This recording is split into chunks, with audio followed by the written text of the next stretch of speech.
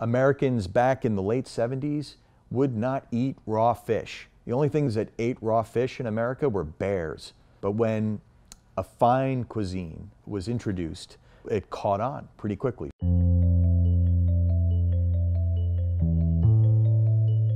We're using crickets as an alternate source of getting the same level of protein you would from cows, pigs, chicken, etc.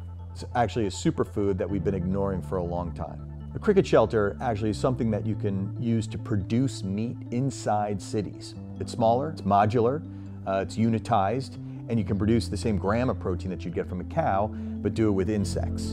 And you can do it inside cities. So it actually helps in that equation when it comes to wasting energy delivering different types of foodstuffs. We knew that actually crickets, because they die every 6 weeks, that's actually a lot of protein you can generate as opposed to the amount of time it takes to raise a cow.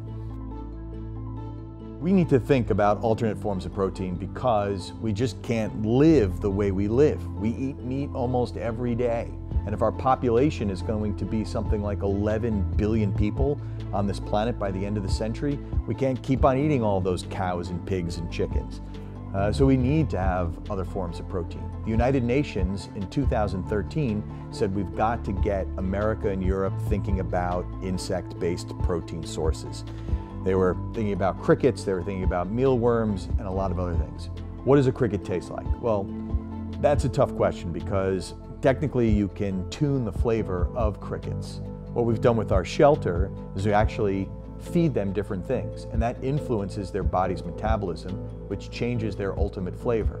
So when we feed them apple cores or lime rinds, their body takes on that flavor, and when we mill them into a flour, you'll actually taste the apple inside the crickets.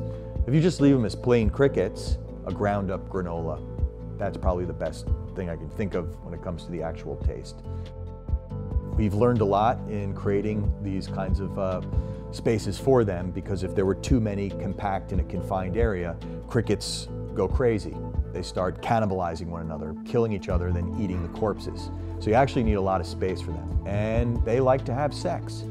And we were working hard to make sure that they propagate. So we created something called cricket sex pods, where essentially clubs for the crickets to meet males and females, do their thing, and reproduce and have cricket babies. So we were basically looking at the life cycle of crickets and trying to figure out what really works. I'm pretty sure that Americans are not ready to eat mealworms and bugs. It's just not going to happen overnight. What they will eat, perhaps, is a powderized form of that goes into making bagels, pasta, bonbons, things that taste fantastic, and they're not really concerned that it came directly from crickets.